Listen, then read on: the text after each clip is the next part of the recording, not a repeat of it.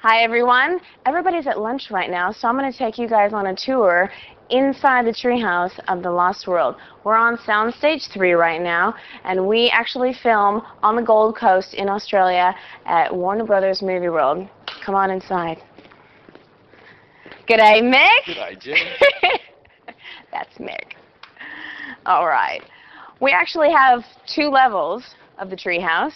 We're entering the bottom level, which is more of Challenger's area. He actually comes in here to do all of his scientific type work, which I try to stay out of because I tend to break stuff. So we're going to head on upstairs. Come on up. Got to watch your step. Now this is where we do most of our filming. I love this area, mostly because they can light it really well. This year we actually, you guys can see, our working water elevator, which in the second episode I get completely drenched because I'm somehow trying to fix it. Come on inside. Our gun rack, which the men love to use so much. Our treehouse is pretty much circular, of course, because there's a tree coming up in the middle of it. But what the main thing that everybody really loves to see is our elevator that actually comes up in the middle of the treehouse. See? No matter how much I jump up and down, it's not going to break because we've got some fantastic construction guys. It, of course, since it is inside the studio, doesn't actually go all the way down to the bottom of a tree. We've actually got a forklift that just kind of moves it up and down. This we have that we didn't have last year. This is our 3rd treehouse that we've actually come across.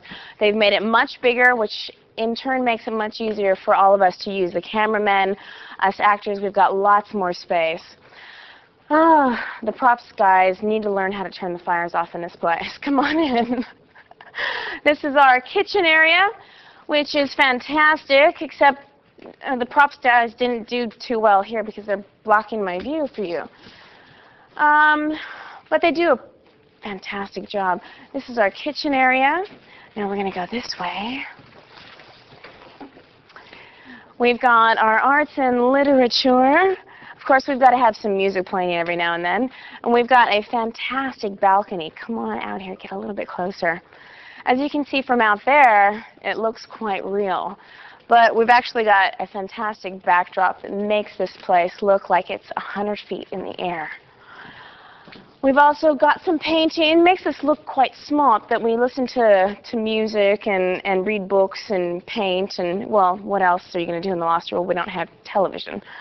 We've got another downstairs level down there, which we have breakaway walls downstairs, which makes it a lot easier for all of us to work in. And they also transform those bedrooms into 4 or 5 different bedrooms because we don't have that much space to work in. And last but not least, this is our fantastic library, which Malone and Challenger seem to find themselves doing a lot of work in. You will hardly ever find Marguerite and Roxton in here. They're usually out and about. So, anyways, I think I've taken you in a complete 360. Thanks for joining me in my treehouse on the Lost World.